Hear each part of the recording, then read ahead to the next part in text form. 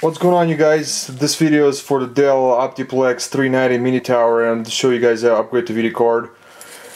And just got a video card here with DVI, EVGA, and HDMI. I need a dual monitor setup, so I got this video card to show you how to do that. Remove the side panel cover here.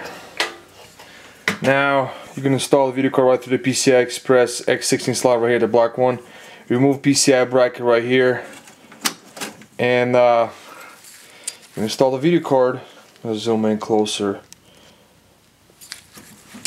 Okay.